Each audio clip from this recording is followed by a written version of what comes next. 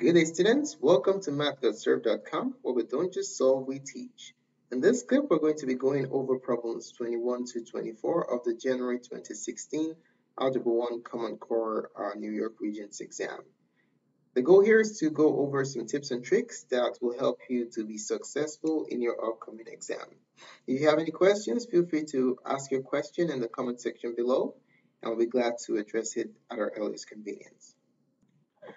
All right, let's take a look at question number 21. It says, which pair of equations could not be used to solve the following equations for x and y?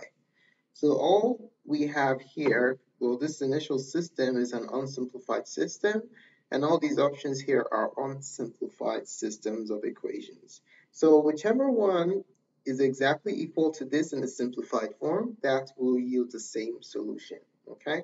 So the goal here is just to reduce all the equations and to see which one is different from the others, including the provided problem.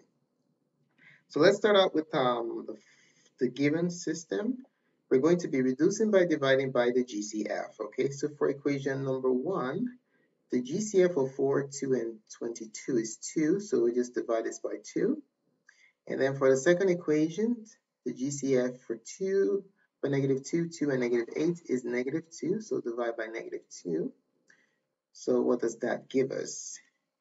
This system can be reduced to, if you divide the first equation by 2, you have 2x plus y equals 11.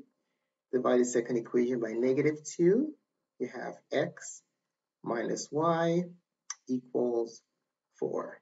So one thing you want to note is that anytime you divide by negative, the signs invert, okay? So that's what happened with the second equation. Now the question is, which of these systems upon reduction or simplification results in this system right here, okay?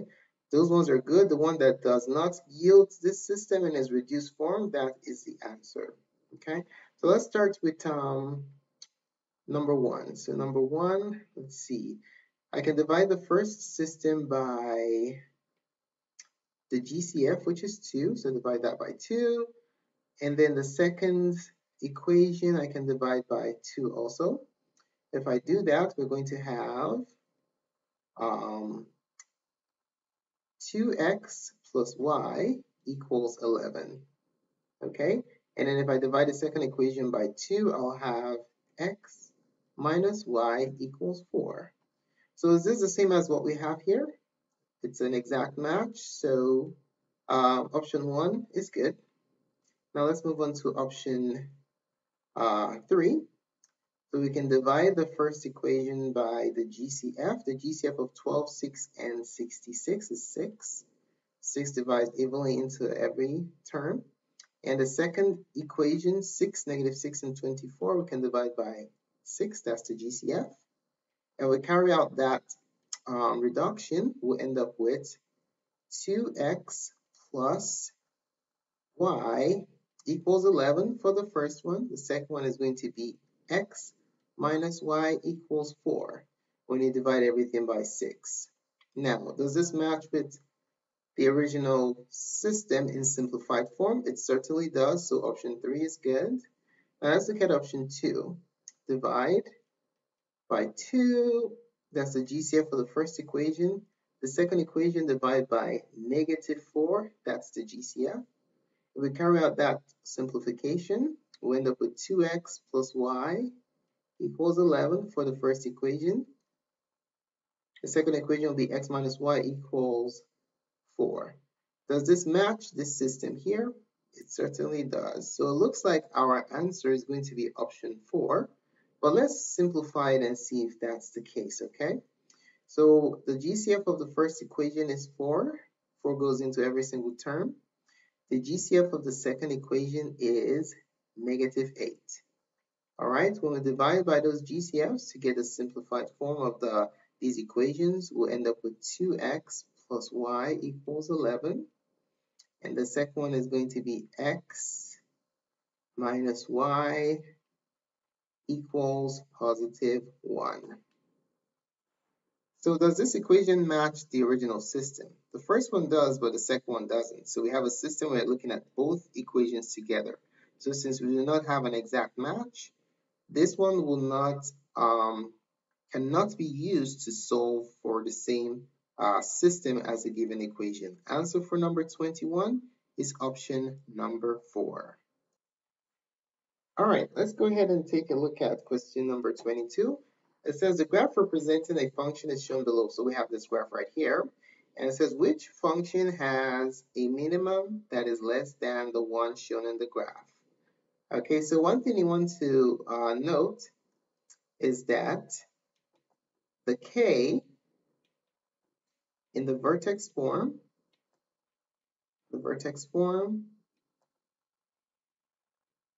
of quadratics and absolute value functions, as we have here. Absolute value functions represent the max or min value, the min or max value depending on the orientation of your curve, okay, if it's opening up or down. All right, so we're looking for which has a minimum that is less than this function right here. So let's figure out what the minimum is. We just look for the vertex. That's the vertex. 1, 2, 3. 1, 2, 3, 4, 5, 6, 7. 1, 2, 3, 4, 5, 6, 7. So the coordinates here are 3 and negative 7. So this one has a y minimum, which is of course the k value of negative 7. So which of these has, in vertex form, will have a k value that is smaller than negative 7? That's what we're going to do. Okay, let's start from option number 1. We have y equals x squared minus 6x plus 7. So I want to put this in vertex form so I can extract the k value and compare it with negative 7. We're going to do this by completing the square. Okay, so we have y equals x squared minus 6x. We have an incomplete square. So now focusing on the incomplete square, x squared minus 6x, we're going to add a term that makes it a perfect square trinomial. And since we're adding a term to this side of the equation, we have to subtract that term from the same side of the equation so the equation remains unchanged, okay? So let's see, to complete the square here, we're going to add b over 2 squared to this 2 spots right here to complete the square, okay? In this problem, b is negative 6, so we divide that by 2, and then when you square it, you get positive 9. So let's insert that value here to make this a perfect square trinomial and subtract it here to cause the problem to remain unchanged. So in vertex form, we have y equals x minus 3 quantity square. You root the x square and the 9, and you bring down the negative, okay? And then what is plus 7 minus 9? That's negative 2. So here in this situation, the vertex is, what is the vertex? The vertex is positive 3 and negative 2. And your y min is the k value, which is negative 2.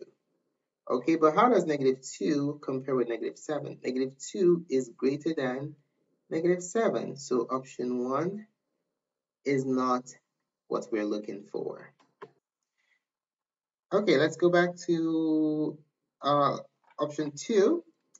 Let's see, option 2, we have a absolute value function that is already in its vertex form. So we have x plus 3 minus 9, absolute value of x plus 3 minus, is it 9 or 6? Minus 6.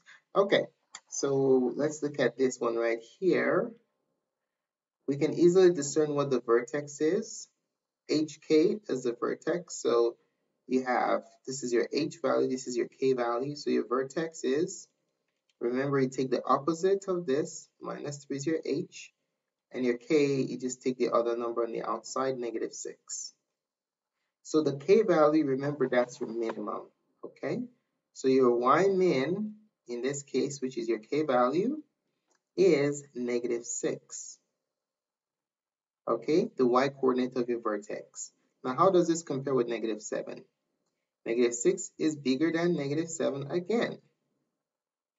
Guess what? Option 2 is not what we're looking for. We're looking for a y-min that is less than negative 7. Okay, so let's advance to option 3. Option 3, we have a quadratic in standard form, so we have to complete the square with that one. X squared minus 2x minus 10. X squared minus 2x minus 10. All right, so the same algorithm that we use in number 1, we're going to apply it here again. So we have y times x squared minus 2x minus 10. Now we have this incomplete square that we have to complete. So to do that, we have to add a term that makes this a perfect square trinomial. Okay, so whatever we add here, we have to subtract from here so that those two numbers cancel each other out and we're not changing the function. So what number completes the square? We're going to add b over 2 squared. We're going to insert that value into the empty spots. B in this problem is negative 2. So we divide that by 2. Negative 1 squared was negative 1 squared, 1. Okay, so that's b over 2 squared. So you add a 1 here and you subtract a 1 from there. The vertex form of this quadratic function is x minus 1 squared minus 11. Okay, remember you just root the x squared and the c and bring down the middle sign. Now in vertex form, we can easily ascertain that the vertex is, take the opposite of this, that's h, and k is negative 11. So that means that the y-min, which is k, the k value is negative 11, and guess what? Negative 11 is less than negative 7, the minimum of the graph that's provided. So this is the answer we are looking for. This is a function that has a minimum value that is less than, remember, or is less than the one shown in the graph. Answer is option number 3. All right, let's take a look at number 23. It says Grisham is considering the 3 situations below. 1, for the first 28 days, the sunflower grows at a rate of 3.5 centimeters per day. 2, the value of the car depreciates at a rate of 15% per year after it is purchased. 3, the amount of bacteria in a culture triples every 2 days during an experiment. The question is, which of the statements describes a situation with an equal difference over an equal interval? So when you see the word equal difference, what is involved here is that you're adding a constant amount every single time. Okay, so you're adding a constant. So when you add the constant value every single time over an interval, then the growth scenario or the depreciation or decay scenario will be constant. Okay, so since we're looking at difference, it's an additive relationship. Okay, so what we're going to do is we're going to express each of these scenarios in a recursive function format and see which one involves adding a constant in the generation of subsequent terms of our recursive function. Okay, so let's start with option 1. Option 1, it goes at a rate of 3.5 centimeters per day. So grow at this rate, 3.5 centimeters, just simply means that every single day you add 3.5 centimeters. Okay, so f of n is going to be your initial amount. So using recursive definition, we can call it an minus 1, and then you add 3.5. The next day, what do? You add 3.5. All right, let's take a look at the second one. You have a depreciation of 15% every year. So what's going to happen here is you're going to have f of n is going to be the previous amount. So the previous amount is a sub n minus 1. And then to depreciate by 15%, you just take 1 minus the growth rate in percent format, which is 0.15. Okay, 0.15, and that's basically the function form representing a depreciation of 15% every single year. And if you expand this, you basically have the initial amount minus 0.15 times the initial amount, an minus 1. Okay? All right. Now let's look at the last one, the third one. F of n is going to be, it triples. Okay? So you triple the previous amount.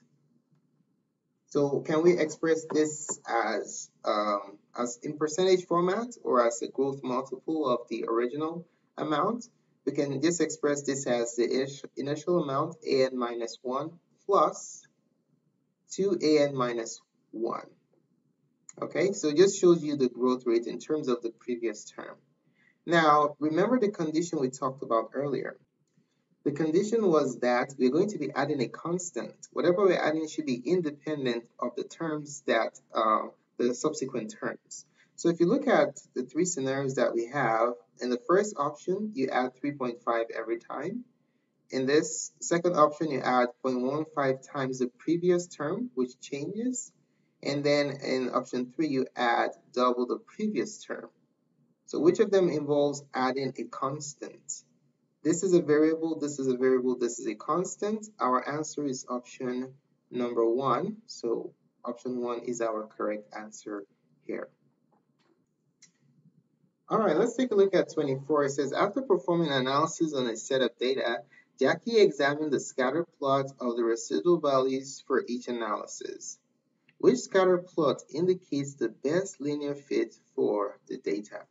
So the word you want to zoom in on in this representation is linear fit. Okay, what does the word linear mean? Linear basically means a straight line. Okay, so what we're going to do here is basically follow the trend of the points and try to capture it with some kind of curve or line and see which representation of the pattern of the points looks more like a straight line. Okay, so if we take a look at option 1, you just have something like this. It kind of looks like a quadratic function. It's not like a straight line. If you look at option 2, what do we have here? Goes up and then down and then up. Okay, kind of looks like a shifted cubic function. And then option 3, now if you look at the cluster of points here, it looks like it's clustering around, the trend is going in a straight line. Okay, and then option 4, of course, you have something like this. It's like a downward facing quadratic model. So which one looks like a straight line? Option number 3 is your correct answer for this problem. Thanks so much for taking the time to watch this presentation. We really appreciate it. If you found the contents of this tutorial beneficial to you, do give us a thumbs up. Your positive feedback is really valuable to us. Don't forget to subscribe for updates to the remainder of this review series. If you have any questions about this presentation or any math concept on the Algebra 1 Common Core Regents exam in general, just place your questions in the comment section below and I'll be glad to assist you so you can be successful in your upcoming exam. More clips can be found on math.serve.com under test prep. Thanks again for watching and have a wonderful day.